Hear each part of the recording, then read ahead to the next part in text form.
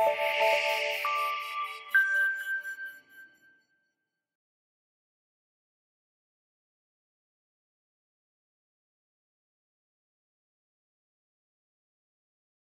M1 Abrams is really still the US Army's primary main offensive capability. But it's been around a long time and it's been upgraded, and this was standing there, it's the M1A2. Can you tell us a bit about the upgrades which are going into this field to restore some of its capability? So the M1A2SEPV3 program is the third iteration of the SEP vehicle.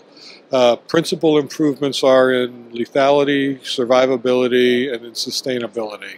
In the area of lethality, we've improved the inertial navigation unit to provide better round dispersion, and we've incorporated an automatic data link to be able to manage programmable munitions.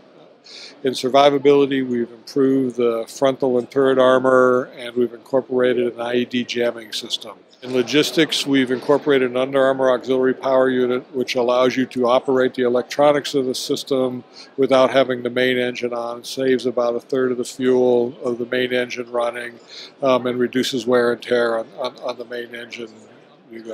Other things that we've incorporated are a 1,000 amp generator to provide additional power for the accommodation of the command and control units that are coming in the future, the jitters radio, and to allow for digital data throughput. In doing that, we had to incorporate an Ethernet architecture. So in the Ethernet architecture, while we were doing that, we improved all the line replaceable units to create those, turn those into line replaceable modules that allows us to diagnose down to the card level and remove and replace cards instead of the entire box. Those are the principal improvements that we've incorporated into the tank. How about suspension? The vehicle has got heavier, and that does affect your suspension, therefore that affects your mobility. So at this particular time, we've already got a 70-ton plus a suspension system on the vehicle. 70 US tons? 70 US tons. And so the weight of the vehicle is still well within the capability of that suspension system. Yeah. They are looking at future opportunities for potential suspension upgrades as we go forward, and that'll be contingent upon whatever the next generation of the tank or the next iteration of the tank is going to look like. Could look to active suspension system or perhaps something of that nature, perhaps even. I mean, you've still got the AGT 1500, and in the past you've often talked about putting a diesel in. Do you think that might happen? There might be a M1A3, for example. Yeah, so we looked at, like you said, we looked at putting a diesel engine. We did successfully put a diesel engine into the tank and demonstrated that it could fit and that it didn't smoke and that it did provide the same performance capabilities. Right now, as the Army balances its priorities, there doesn't appear to be an interest in pursuing the diesel engine. They think the Under Armour auxiliary power unit will do a lot to remove wear and tear on the AGT 1500.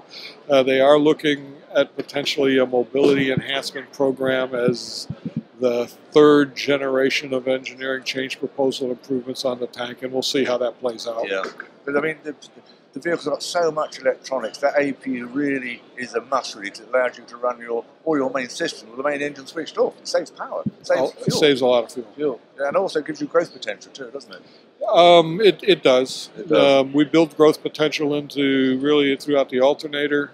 Yeah. By putting on the 1,000 amp generator and by incorporating additional slots into the line replaceable modules so that there's electronics capacity growth without having to add more boxes into the tank. And when will this cut in production? Is there a time frame? Right now, the prototypes are complete.